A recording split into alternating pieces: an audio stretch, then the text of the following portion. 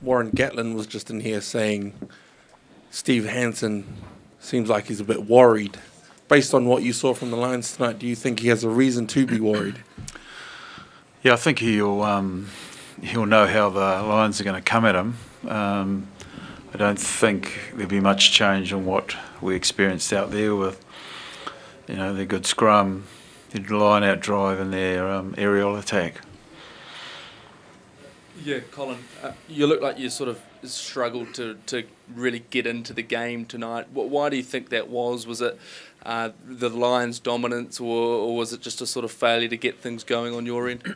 Yeah, I think, we made too many mistakes, particularly under the high ball, and gave them the opportunity inside our half. And we were under pressure in our half, but when we got out of our half and got into their half, we looked better. But we couldn't maintain that because probably too many errors. Their defence was pretty good. Ash, how did you feel about the build-up leading into this one? You guys didn't peak too early, did you? No, I felt with the week that we had, we prepared as well as we could.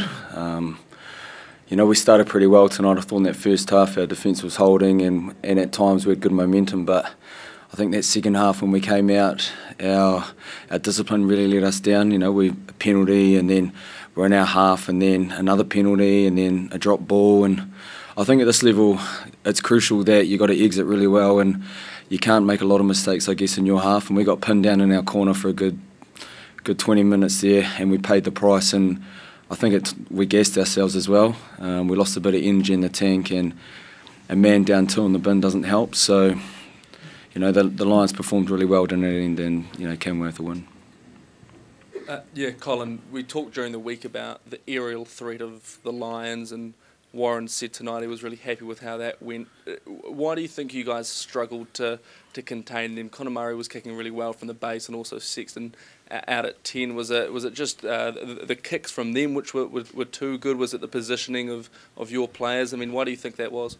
Well, I think it's they're pretty experts in their kicking game, so they gave a lot of height and a lot of chase, which allows the chase, and we dropped too many, and again that pressure when we did catch them, just maintain that pressure, and we struggled to get out of, as Ash said, out of our 22 or out of our half, and played most of the game in there, particularly in that second half. And I guess when you get a man down and you got kickers like that, and the pressure that they were bringing on us, we had to fight really hard, and we're lucky not to the score to get bigger. Angelo? Colin, to what extent did Tara Kurbalo's yellow card change the game, in your opinion, or the trajectory of the game? And secondly, was it a fair yellow card, in your opinion? Well, they scored 2 tries from it, so it hurt us big time. And against an international team like that, if you try and play 14 men, you're gonna suffer for that. The guy was falling. He was going forward. Got told he couldn't wrap his arms. Didn't wrap his arms. He said to me he couldn't wrap his arms, but still, discipline. Probably shouldn't have gone there. Nigel? Colin, Damien McKenzie, his performance at first 5'8", how much is that young man going to learn from tonight, and is that something that you may consider sort of referring back to maybe next year when you take over a Super Rugby team? Well, I think he's a 10. He hasn't had a lot of time at 10 in the past, so he'll build. He got injured in the end. We had to pull him off because of an injury. But he's only going to get better with more time.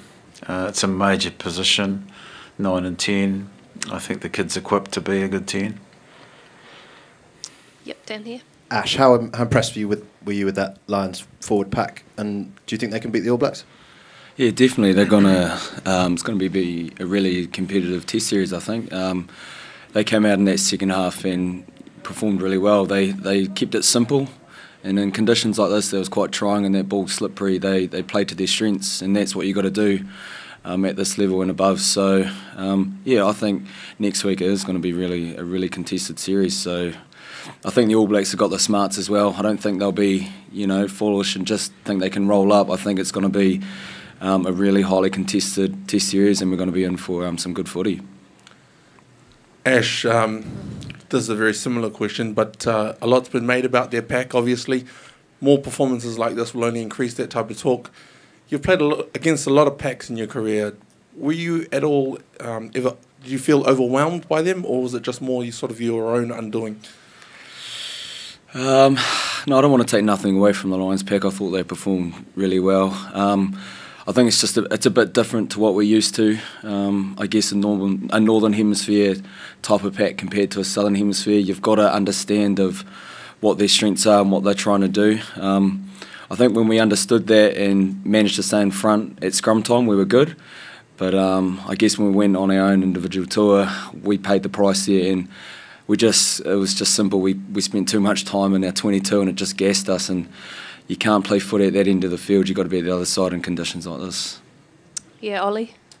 Yeah, Ash, they were clearly playing for points, especially in that first half.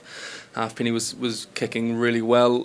With you guys giving away those penalties and then constantly converting them into points, were you looking to change anything that you guys were doing on the field? And did you think that the referee was being a little too lenient either way? I think definitely for us, we did give a lot of silly penalties away that we wouldn't have liked. At times, I thought we put on some good pressure around the breakdown and had some good line speed when we made the collision really well at the breakdown. But then again, we went on our own path and didn't really stick to the game plan at times, and it did cost us points. So, I think next time if we do have another chance, that we've just got to be smarter. It's another level up, so we've got to be smarter in these situations. Yeah, we've got one down the back, Nigel. Colin, what would you like to see out of any possible end-of-year tour for the Maori All Blacks this year, if they were to come around? I think the end of the year tour is really important for Maori rugby. Last question. It's an opportunity to bring some younger guys in and develop them and get ready for the next Lions tour. It's a one-in-a-lifetime game, and I think to help Maori rugby, the more we tour, the better. 3 games, preference, 3 maybe an extra one. What would you like if they came to you and said, Colin, what would you like to do with the Maori All Blacks in November? What would you like? Yeah, 3 games would be great. I think if would have been nice to play another game before we played the Lions, but in the super competition, that's very difficult. So. Yeah, there's so much learning for the group after tonight's game. Colin, just on the injury situation with Matt Proctor and perhaps Damien, any others and can you update? I'm not sure where Matt is, but he didn't look too good, and Damien's neck is pretty stiff, so I'm not quite sure how long that is.